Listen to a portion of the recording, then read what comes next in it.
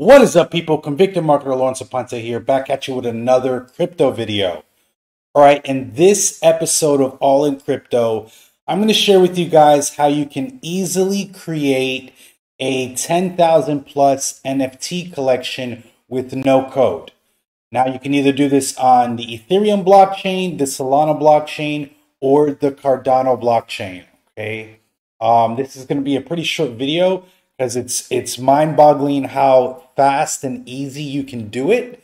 If you do end up liking the video, please go ahead and give it a thumbs up and be sure to subscribe to my YouTube channel as I'll be posting more crypto videos here in the future.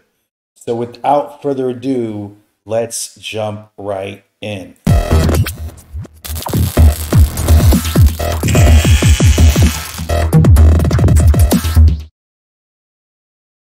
Alrighty, so we can go ahead and get into the content. I actually made a little checklist here that we're going to go through really quick, and then I'll show you guys the process. So here we have the process to create a 10,000 plus generative NFT collection with no coding. This is pretty cool stuff, guys. So just a 3 little step checklist here. Number 1, you're going to need the wallet set up that are going to receive the payments. So whether that's going to be on Solana, Ethereum, or Cardano, depends the wallets. Number 2 is you're going to need to make sure you have the folder and the file set up a specific way, and I'll go through the configurations there. And number 3 is you're going to need to download this app called AppSus. It's free, and I'll give you the link down below. So for step 1, you're going to set up your wallets to receive payment. It's pretty straightforward. If you're doing it on ETH, you're going to need Metamask. If you're going to do it on Sol, you can use Phantom, and if you're going to do it on Cardano, you can use Yoroi. Okay, once you set it up, you're going to want to keep the address handy for later. Step number 2 is the folder and file setup. This is where you have the setup. So essentially, you're going to have a master folder. Okay, inside of there, are you going to have your layers? Each layer should be a different folder. And then inside of the layer folders are you going to be your rarities. Each rarity should have a different folder. I'll go through this setup so you can see the visual on the next part. And just a note here, all images files should be the same size. Minimum is 1000 by 1000. That tends to be the best one. So if you have the background at 1000 by 1000, you're going to need each individual accessory or attribute as well, that same size. And last is download AppSus and configure it.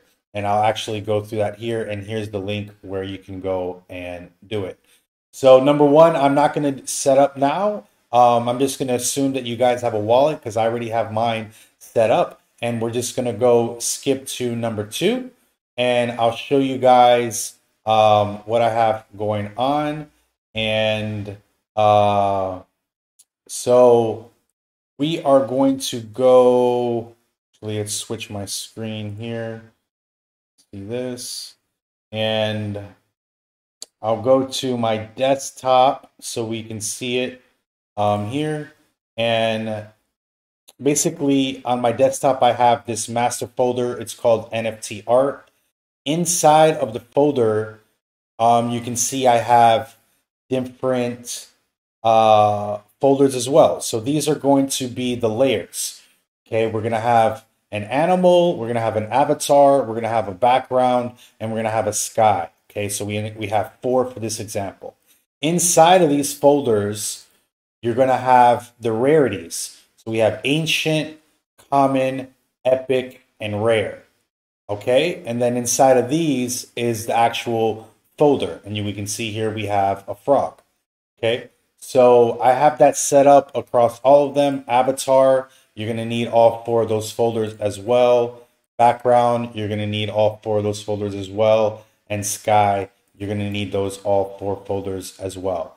And as you can see that inside I have other layers of this. This is the clouds. So now that you have this all set up, and make sure that the file pictures are all the same, we are going to go to the next step, which is Abscess. So if you downloaded it, it should look like this icon. I'm going to go ahead and open that up here. Okay. So when it pops open, this is what you're going to get initially. We're going to need to select that folder where I have it. And I have this on my desktop. It's called NFT art, and we'll select it.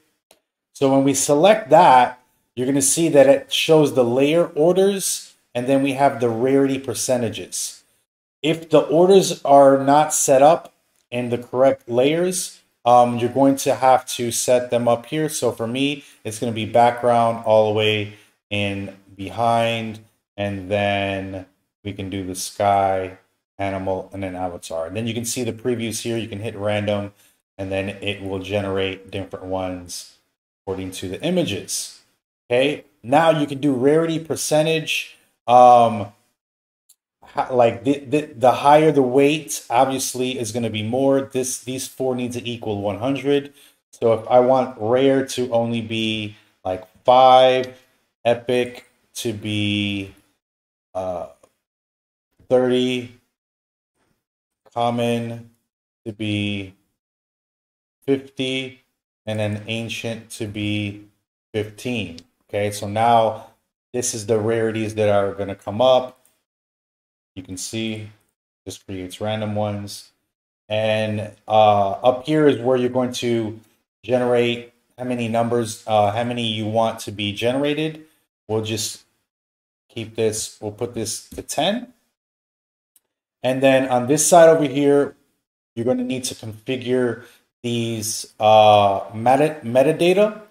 So the first thing you want to do is select which blockchain you're going to launch on. In this case, we'll do it for Solana. Right here, you're going to name the NFT. So whatever you put it here, it's going to be followed by the number. So we can just call this OGs. Okay, and the description is random art for YouTube. Okay, creator wallet address. Here's where you're going to put the address that you want the payments to go to. We'll just put a random one here, but you're going to put yours where it's supposed to go. Royalty fees. This is for the secondary market. So any fees that are going to happen, maybe if your NFTs are sold on OpenSea or Solana or Magic Eden, you can put it here. The standard is 2.5. You can put it wherever you want. We'll put 10%. This collection name, we're going to go ahead and we're going to name it YouTube example. Okay, and then you're going to put a symbol, YouTube X. Okay, and then this here is if you already have pre-made metadata, then you can upload it there. If not, this is where this data is going to come in. So now that we have that all set up, we can come over here and hit generate NFTs. You can see it created them, completed 10 images. We'll click OK.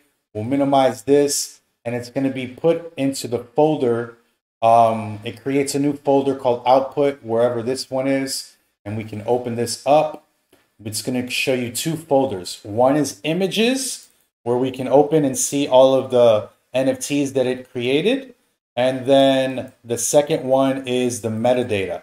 Okay, so this is the metadata that's going to show up on OpenSea or Solana art whenever these are uploaded. So if we just take a peek on what it looks like, I'll show you here with the notepad. Okay, so now we can see the name OGs1, S1, symbol, description, the wallet address is right there, gets 100%, image is the one that's showing there, background, fuchsia, sky is the moon, animal is the flamingo, avatar is the smiles. collection belongs to YouTube example, family, properties, and all that. So there you go, guys. Pretty simple video here. Here's the checklist once again.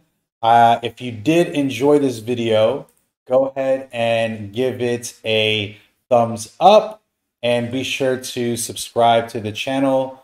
And I hope to see you guys on the next one. Till next time, peace.